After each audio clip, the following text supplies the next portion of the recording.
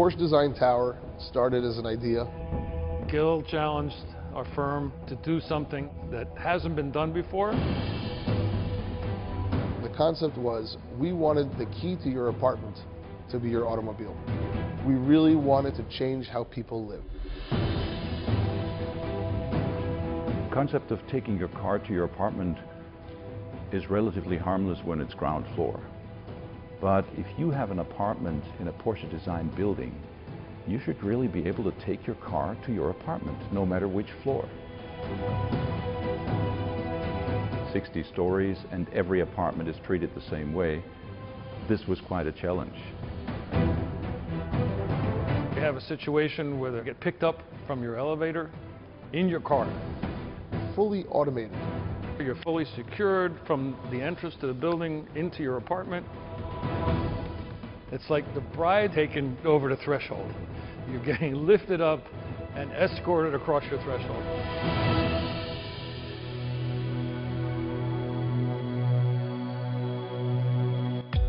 The experience of sitting with Porsche Design in the design meetings has been absolutely amazing. These guys think on another level. Mr. Porsche himself was looking for that combination of modern and timeless ever since the beginning. High quality, functionality, and of course, high-level aesthetics. And I think with this building, we've really captured all of those elements and realized them in a very exciting way. We wanted to make sure it's an iconic building.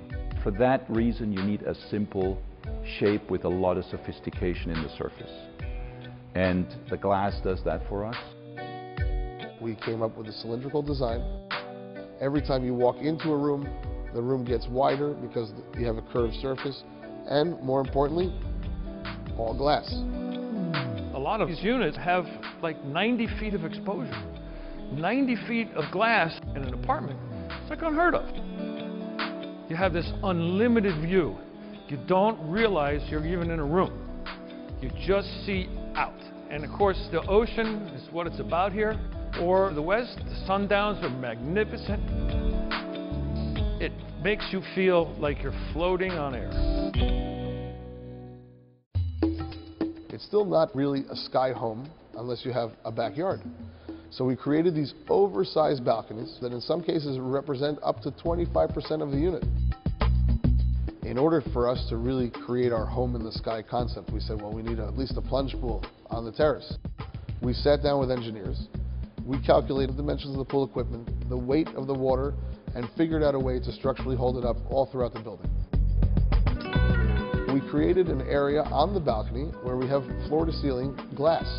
So you have that indoor-outdoor feel, but basically you can be outside without having to deal with the wind on windy days.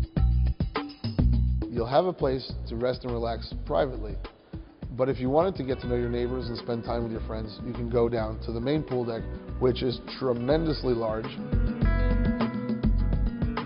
Even those who come late from work, who want to go and dip in the pool with some of their friends, can go to the west side swimming pool and see the sunset every day.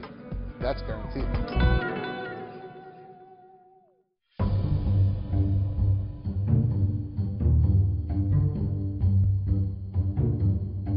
What we've developed here is the true definition of what a home in the sky is.